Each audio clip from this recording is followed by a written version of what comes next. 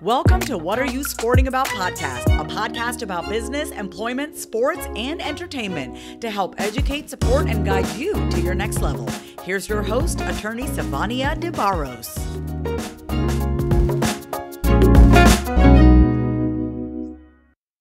Hi, this is Savania DeBarros, protector of athletes, and today I have Mr.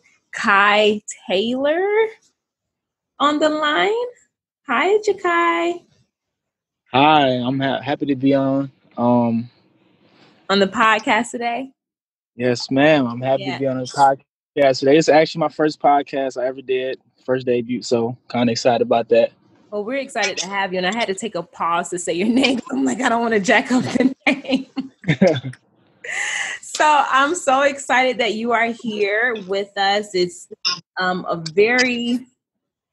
It's an interesting time for one, and also it's awesome to have someone who's transitioning from college athletics into hopefully the pro realm world. So before we dive into some of those things and what makes you tick, just tell us a little bit about who Jachai is and what you've been doing so far. All right. So my name's Jachai Taylor. I'm originally from North Chicago, Illinois, but I grew up mostly in Waukegan, Illinois, which is like the city like right near it. I just recently graduated from Queens University of Charlotte in Charlotte, North Carolina. Got my bachelor's of science in sports management, and right now I'm working my way to play professional ball. So I know with everything going on in the pandemic and the COVID, it's kind of slowing things down, but you know I'm still keeping the belief in me and just working every day just to get better. So that's how life. That's awesome. You know, I'm just going to ask you because with the pandemic, COVID-19, it has caused a lot of people to shift, even athletes and student athletes, finding different ways, and we call it in the business world pivoting. So finding ways to keep yourself relevant if you currently have a business, finding ways to make sure that you can still serve your current client customer service base. So what have you been doing during this pandemic to keep yourself relevant as an athlete, especially someone who aspires to go pro? I think the main thing been for me is just to just not just go crazy because you know the world isn't the world right now how it was a couple months ago, and just being really really patient and just hoping that this whole virus thing blows over. But it is necessary that we all take the safety precautions that they're telling us to. But I just have to just wake up every day, go to the gym, make sure I get me my good workout in, and stay in shape, and just just keep rolling. I know this pandemic is kind of messing with everybody's head, but I think that the best thing for me to do is just stay focused and just keep working. And I'm also taking this time as to even learn other things that I probably never knew. So it just putting everything in perspective. Yeah, that's a great answer. And it's so important to keep educating yourself. Like I feel like I'm a lifelong learner because for one, I love education. I love just diving into different things that I'm like, wow, I didn't know what that was, so yeah. That's good because I feel like the more you learn, the more well-rounded you become as a person and yes. more aware that you become also, especially that's something I think athletes need, period. So yes. Share with us a little bit about some of your passions as an athlete, maybe a purpose that you have that you want to continue to drive forward as you transition. I'm really passionate about just growing myself not only as a basketball player, but as a young man coming up in this world, and just just trying to learn as much as I can and just become a really well-rounded person, and be a person that if a friend needs me, I can be there, just and also be that guy that like the younger guys can look up to, and they can ask me any questions, and I won't act all Hollywood on them or anything like that. So I'm just trying to keep growing as a person and just progressing in life and just keep kind of getting better and learning things. You you never know everything, so you can always learn something through life. That's true. That's true. You touched on something that's important. So, I authored the book, What Are You Sporting About? Which really drives home for athletes to really find out what their purpose is, which will help them to set guidelines along the way to create sustainable foundations later. And one of the things I do discuss is being approachable as an athlete. So you said, I won't go all and act Hollywood on you, which is true. You want people to be able to approach you and be able to connect with you, because sometimes the people that you least expect could possibly be the people that could actually implement something very lucrative in your life, So that's great advice. Let me ask you this though. If you have a favorite country or team that you aspire to be on, what would it be? I think my favorite team that I would like to be on, it probably would be here at home on the Chicago Bulls, to be honest. Okay. I don't know, just to bring that light back to the city.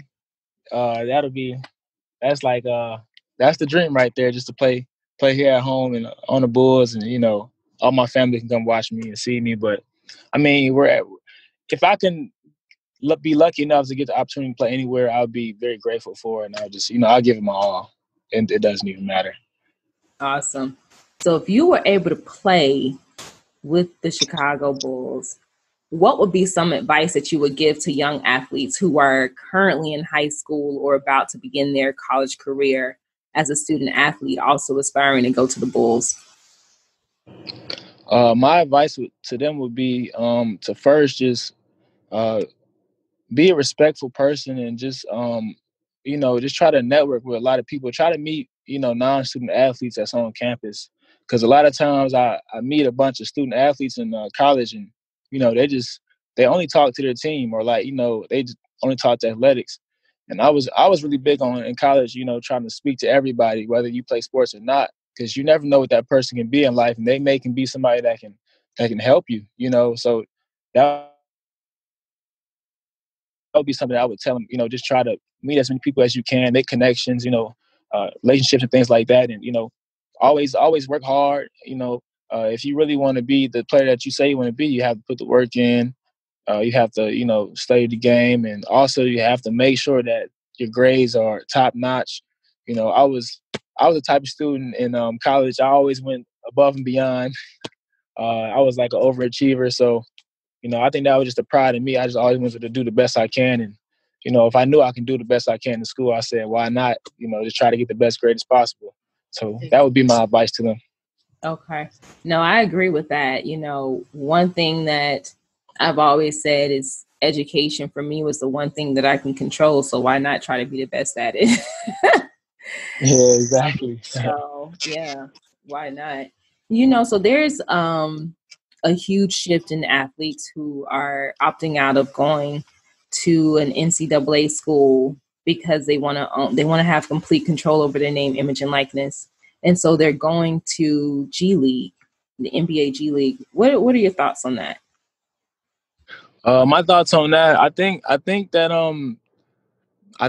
high school kids, they're seeing how the NCAA works, and how they basically control the game, and they're not paying any of these student athletes, but they're making billions of dollars off their name. So if I'm a high school athlete right now, and I feel I'm ready for the pros, I'm thinking I would go G League myself, because once you get to the NCAA, you could become a big star in the college world, and they'll be making so much money off you, and you probably won't see a penny of it. So I think they're just being smart about it. I think it's a smart move in my opinion.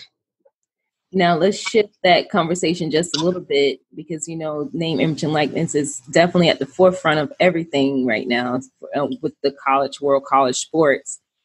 Now, if you were currently going to be transitioning from high school to college with, and let's just say you were in Florida, because Florida has enacted an NIL statute. So let's just say you were transitioning to a Florida school. Would your answer still be the same, or would it be different? My answer, my answer would be hesitant, because Florida's a beautiful state. But I think it's all about how I would feel at that time about it. Mm-hmm. And I think as far as right now, I guess knowing what I know now about the NCAA and been there and done that, I probably would have, made that jump from high school to probably the NBA G League. Thank you for sharing that, because I know there's a lot of athletes that are in that space now, or even going to be thinking about that maybe once NIL is really on the books nationwide for a while, and they're going to have to make that very strategic decision. Do I go and play for school, or do I go to a G League, to get me ready for mainstream pros? So we already know, like, when you go pro, well, first off, even when you become a student athlete, and especially at an NCAA school, there is a particular stigma that is placed on you. People just think that you think you're all of that, because especially if you're with the D1 school, it's a lot, right? So yeah. Oh, tell me about it. So just imagine becoming a professional athlete and walking around with this target on your back is being a cocky person, right? You can have a heart of gold, but the stereotype is out there. So what are some things that aspiring athletes, and we can even just say current pro athletes, what, in your opinion, can they do off the court to eliminate that stigma of being cocky or too good, quote unquote, to talk with other non-athletes? I think the best thing for them to do is, off the court, you have to connect with other people that's, non-student athletes. You have to speak to them when you see them on campus, or if you have a student that's in your class and you have class with them, you see them around the campus, talk to them, have a conversation with them. Those, like, having those type of conversations with those people who just, they don't play sports, they're probably still trying to find a purpose in life.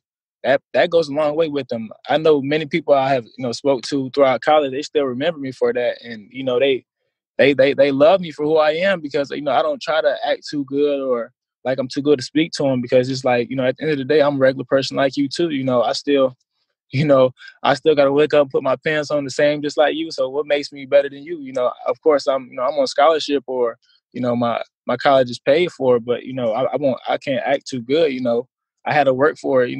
Those students are still working, to bust their butts in class, and, to some of those kids have to maintain the GPA just to even stay in that school. So it's like, it's just all about connecting with them and speaking to them, and, you got to warm them up. You don't come around and just don't say nothing and look at them all weird and funny. They're people just like you too, so you just have to connect with them and speak to them. Yeah, that is so true. That's so true. I mean, you just never know. I call these people like walking angels. Sometimes you just never know the way you treat certain people. You never know what value and goodness and blessings they will impart in your life. Yeah, see, I'm a big believer in, you treat people how you want to be treated. And I think that's what makes me, a person that people like to be around, and, they feel like they can talk to me anytime during the day, because, I won't act like a big time on them. It's not my personality, and I don't think it ever been in me to act that type of way to those people. Well, I definitely appreciate you for being open and honest and humble. And I know humility is a character trait that a lot of people lack. But I do know if it's something that a person can, hopefully it can be taught. But, Yeah. Humility is one of those things. If you got it, man, people are always going to want to help you, because you are approachable, and you don't have so much pride that people just have to keep knocking down walls just to try to impart something on you. So Yes. Kudos to you, Jachai, for, you know, even getting to the point where you are now. I'm super excited for you. And Thank you. I could just pray that, you know, all of your dreams that you want come into fruition and you are able to achieve everything that you put your mind to.